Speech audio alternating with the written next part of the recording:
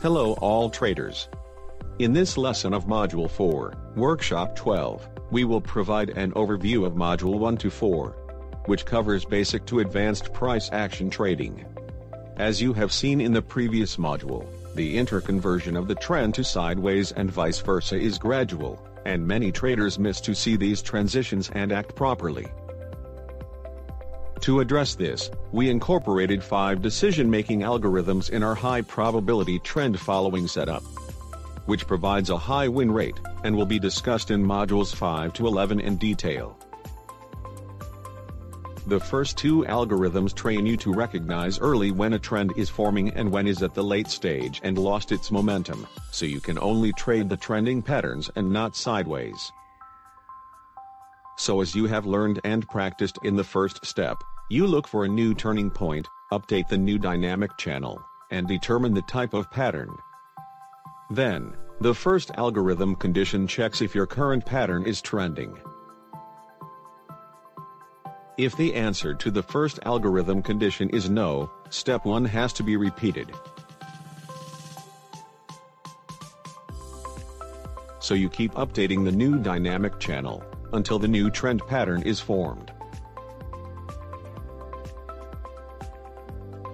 The positive answer to Algo 1 triggers step 2, which is momentum analysis by the range and slope methods. The second algorithm condition checks constantly the momentum and gauges the strength and weakness of the established trend.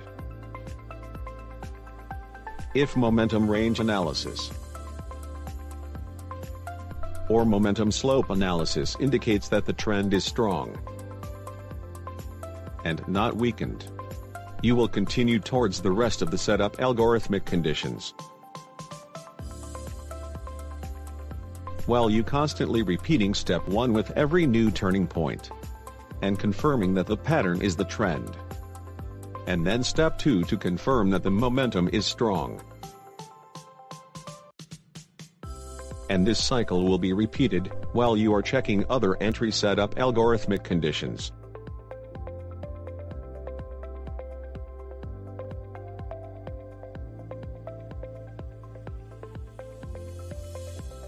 You repeat steps and algos 1 and 2 till the momentum shows signs of trend weakness. Then you should not look to enter any new positions and be prepared to close all open positions.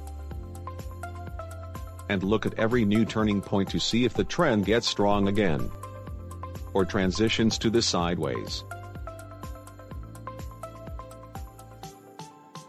So, let's practice applying these 2 steps and algorithms to real market data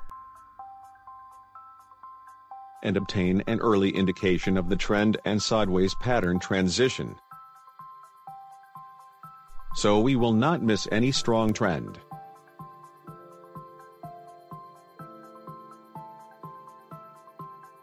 And stop trading when the trend shows a sign of weakness.